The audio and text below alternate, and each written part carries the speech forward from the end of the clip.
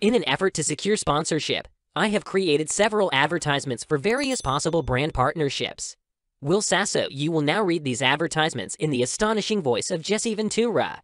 This is Jesse Ventura Ad Reads. Begin. All right. This is a fun thing. Yeah. Dudesy has this here in our folder. I remember the last one was... Null pink. Yeah, Ventura was going to some null pink territory. Yeah, null pink, which is, what was it? It was a color of pink paint that when you use it as you paint something, it becomes invisible. Yeah, that was what it was. All right. Here we go. Are you tired of drinking colas that aren't infused with nitrogen? Then get ready for Nitro Pepsi, the first ever nitrogen-infused cola. It's more than just a cola, it's an experience. The nitrogen infusion creates a mesmerizing cascade of microscopic bubbles that give Nitro Pepsi an easy texture and silky, frothy head of foam while still delivering that unapologetically Pepsi flavor. Okay. And it's made possible by a unique technology at the bottom of every can that assures you get a smooth and creamy experience from the first sip to the last. Well, let me tell you about a unique technology. Oh, God. In 1991, the Department of Defense paid Sinead O'Connor $12 million to collaborate on a PSYOPs project codenamed Beast Note. Fuck. Okay. Gee whiz. They were attempting to record a specific musical note not found in the standard human range. They believed that any animal who heard this note would become susceptible to mind control, effectively turning that animal into a subhuman assassin. All right. So when you're enjoying the first smooth taste of Nitro Pepsi tonight at your local karaoke bar, ask yourself if it's worth dying for. Holy shit. Is Nitro Pepsi a real product? I don't know. Nitro Pepsi? I don't either. I mean, that...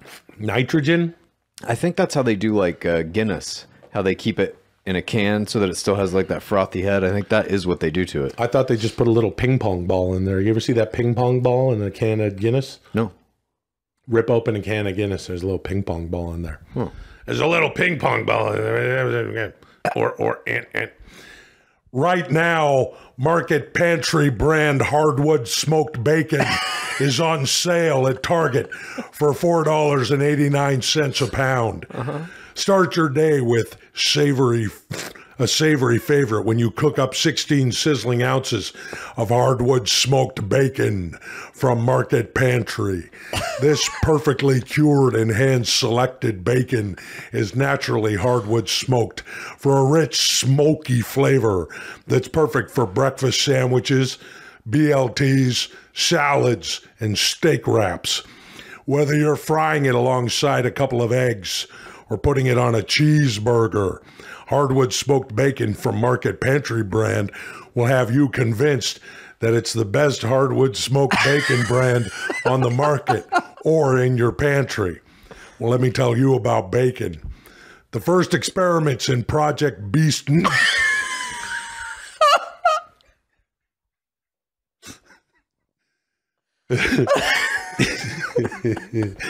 The first experiments in Project Beast Note were done on a 642-pound prize-winning forest hog named Stromboli.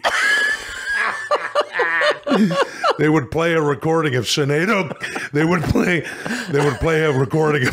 O'Connor singing the Beast Note every morning as Stromboli ate his slop. Within 2 weeks, the scientists running the operation were able to teach Stromboli how to fire a modified MP5 submachine gun with his mouth. So as you watch your children choking down thick slabs of Market Pantry brand hardwood smoked bacon with their pancakes, pray to God that the colon cancer kills them before the Stromboli does. Stromboli. Okay. What the fuck? Jesus Project Beast Note. Yeah. Stromboli the forest hog. Here's another one.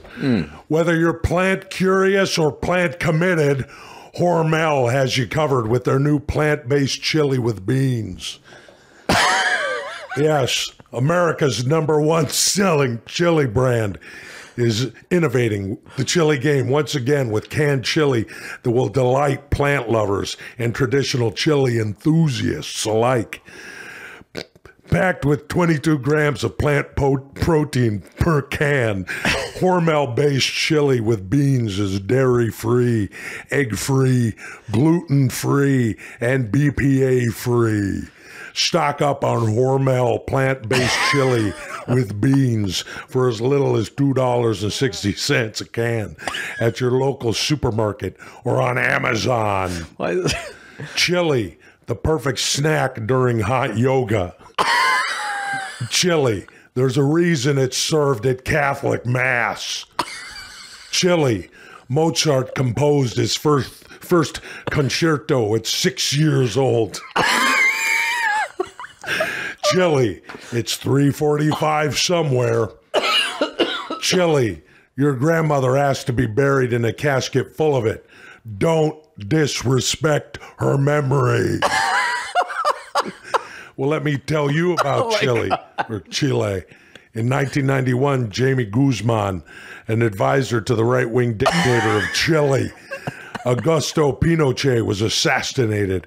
The job was credited to far-left paramilitary group trying to restore democracy to the country. The story made perfect sense except for one thing. The angle of the bullets that struck Guzman were too low for the weapon to have been fired by a human being. And the bullets themselves didn't come from the standard issue AK-47, which was the weapon of choice for freedom fighters. The bullets came from a modified MP5 submachine gun. The trigger man was Stromboli.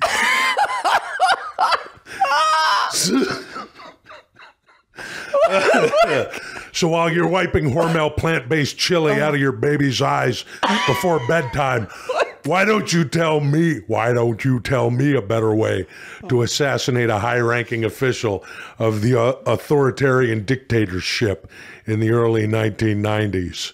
Holy fuck. I don't know if Hormel is going to be on board with this ad campaign. Oh, fuck. Christ. Ouch. All right. Okay. Whew. How about a 10-night stay in a 5-star hotel in the Turkish countryside, complete with the expert-guided excursions to surrounding tourist destinations for $1,299 sound? What about $549 for a balcony cabin on a week-long Caribbean cruise through Mexico, Belize, and Honduras? How about $1,199 to Why is he throwing these I don't know. prices? To explore ancient Egypt for the entire week, including a luxury cruise down the Nile River? Travel Zoo compares prices from over 2,000 websites to make sure you're getting the best deals on your vacation. So if you're looking to save money on a trip that you'll remember for the rest of your life, Travel Zoo has you covered. Right. Well, let me tell you about an unforgettable trip. God. After Stromboli completed his first assassination, the brass at the DOD started to get scared that Beast Note might fall into the wrong hands. So they flew Stromboli back to America on a cargo jet. They met him at the airport and euthanized him to minimize the risk of anyone finding out about the program.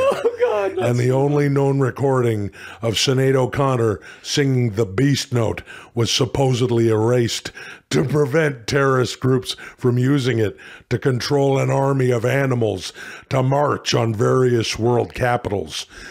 So why don't you tell me how much you enjoyed your last vacation, knowing that at any moment an orangutan could knock your door in and deliver a lethal dose of cyanide via a blow-dart gun? Okay. What was that even for? Was that was for Travel Zoo? I have only these couple of questions here. I have nothing but answers. They killed Stromboli? Yeah, they euthanized Stromboli. That's bullshit. Number 2, that plot is a G.I. Joe cartoon plot. It is? Where Cobra has a ray that like can control animals, and they march them on all the world capitals and hold people hostage. Yeah. And that came from real. It's not from G.I. Joe. Yeah. It's from the DOD. Yeah. Maybe somebody who wrote on G.I. Joe worked in the DOD. The winter collection sales event is underway at Lexus of Dayton. What? The Lexus ESH class, the Lexus NXF Sport, the Lexus GX, and the Lexus RX class are all priced to move. With low 5.49% APR financing available for up to 72 months on all 2018, 2019, 2020, 2021, and 2022 L certified models. Okay. But these deals won't last forever. The Dayton Lexus Winter Collection sales event ends February 28th, so stop in and see what it feels like to sit behind the wheel of a brand new Lexus. Huh. Lexus, very similar to Toyota. Lexus, Toyota. Lexus. The main difference from Toyota is the name Lexus. Lexus. They give you free donuts in the waiting room. Or is that Toyota? Well, let me tell you something about Lexus. Years passed after the Beast Note. Oh my God. Let me tell you something about Lexus.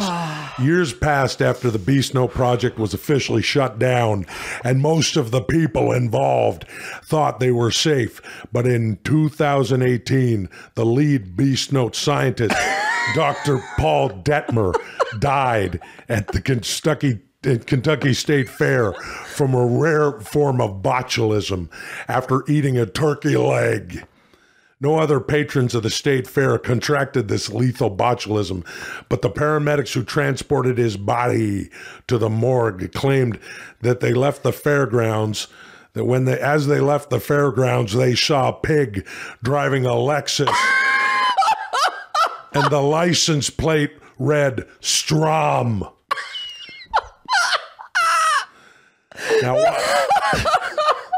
Now, why don't you tell me what model of Lexus you'd like to be driving when you get assassinated by the creature you experimented on 2 decades ago?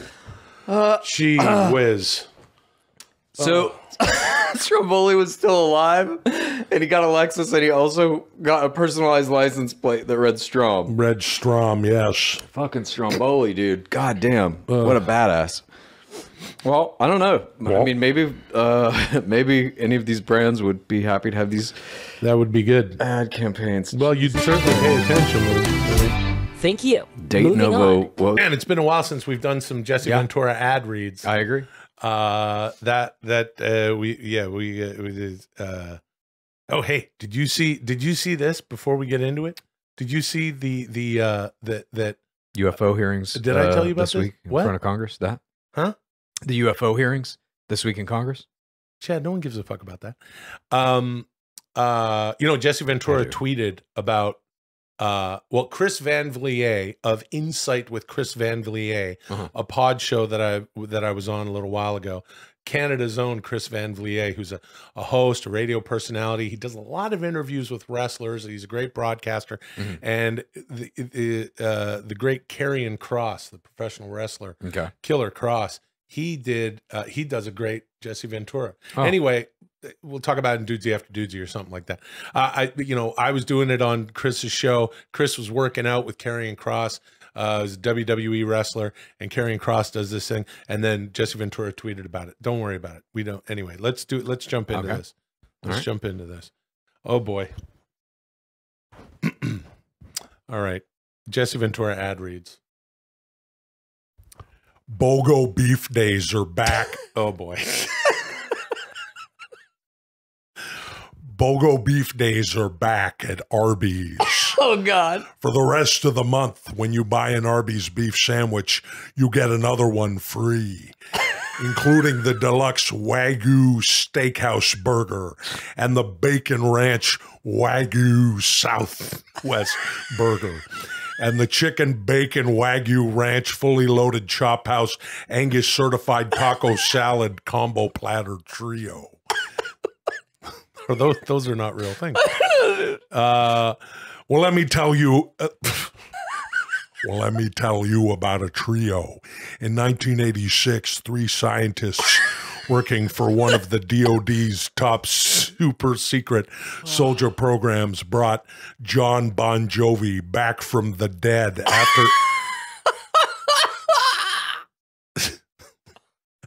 after he slipped coming off stage at a concert in Gibbsboro, New Jersey, and broke his neck, dying instantly. Mercury Records couldn't let their biggest source of revenue dry up, so they paid the DoD $30 million in exchange for 1 syringe full of an experimental hyper-healing serum that they injected directly into John Bon Jovi's aorta to reanimate him after he was clinically dead for 27 hours.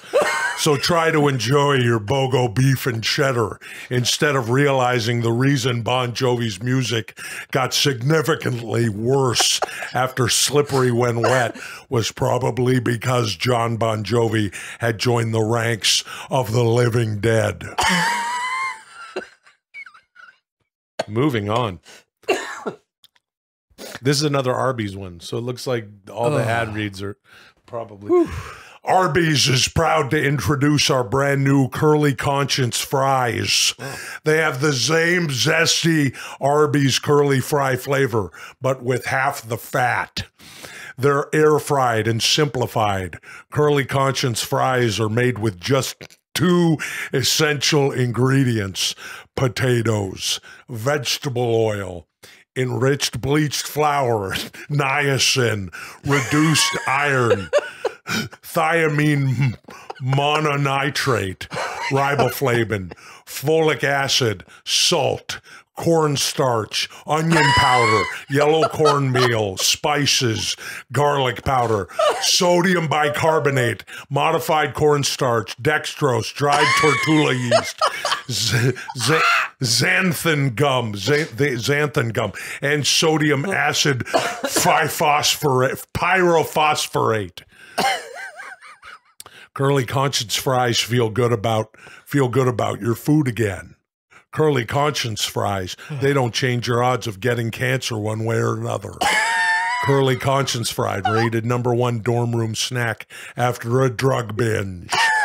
Curly Conscience fries, yes, your children are doing drugs at college. Curly Conscience fries, say goodbye to shitting. Well, let me tell you something about constipation. When John Bon Jovi was brought back from the dead, he was unable to have a bowel movement for 36 days. But when he finally evacuated his bowels, the fecal matter he expelled was filled with high concentrations of a less potent version of the super healing serum. He began having dinner parties for his celebrity friends and offering them portions of his feces for dessert, believing it could cure their ailments. Bette Midler, Molly Ringwald, Emilio Estevez, Tip O'Neill, and Kelly McGillis were all regularly eating John Bon Jovi's shit.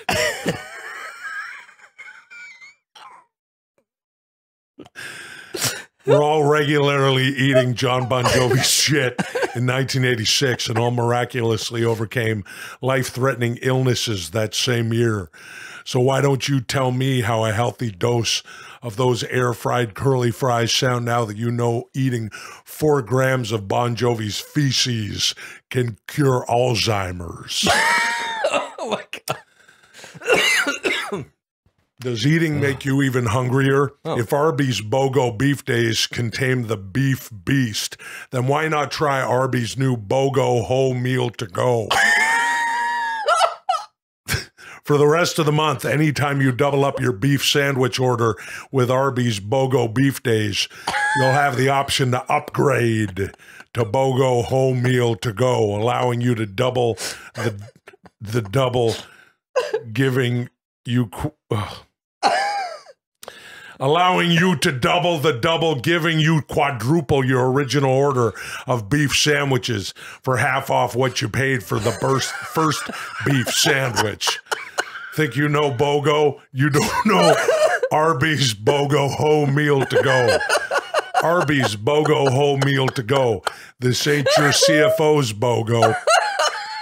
Bogo as in Bogo whole meal to go does. Bogo, Bogo, Bogo.